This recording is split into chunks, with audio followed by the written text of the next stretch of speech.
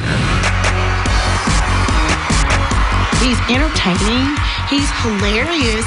He always says some of the craziest off-the-wall things to me. Well, looky, looky, looky. Here comes Cookie. You're like, okay, is he serious? Is he kidding? Is he taking a jab at me? Is he trying to harm me? What is he trying to do? Because the last time he kicked towards me. I'm like, we're not in a Kung Fu movie.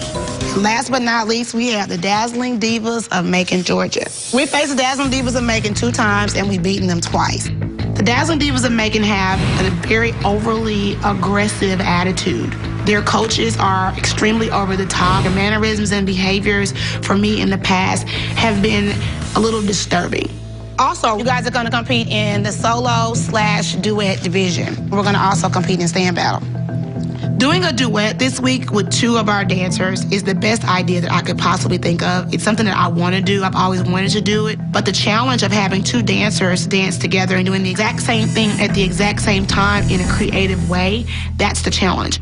My theme is gospel, liturgical. It's lyrical. It's very, very fluid. It's very, very pretty, and I wanted to tell a story. I'm always trying to push the girls out of their comfort zone. So this week, instead of us doing majorette or hip-hop, I'm going to choreograph a lyrical liturgical routine to see how the girls handle this, which is the total opposite end of the spectrum. We're going to utilize Mr. Patrick, my assistant, to portray the role of Jesus, and he's going to be strapped to the cross just to kind of assimilate Christ dying, and then you guys will come out and start the routine.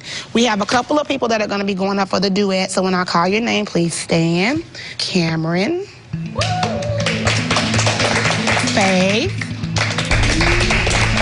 Star, and Sky. I picked Star and Sky because I'm trying to give these 2 the opportunity to show me that they really, really want to be here. Plus, it's genius because they're twins. How cool would it be to have a set of twins who not only look alike, dance alike, and can also be able to perform together? But I'm waiting to see exactly how they're going to handle the challenge. Ooh, Well.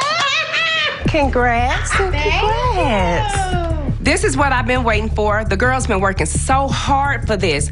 Diana must see the girls are working hard. They really want this. Hopefully, they would come out on top.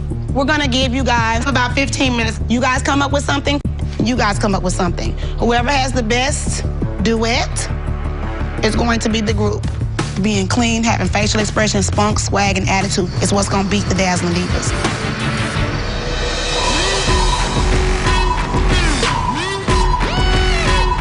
Come up, hop, hop, hop, and hop, hop down, and up, and up. My name is Rick Calloway. I'm the coach of the Dazzling Divas of Macon, Georgia. Hit, and get low. Feel like every standard we have is coming with a lot of pizzazz and a lot of stuff that people haven't seen before. 2, 4.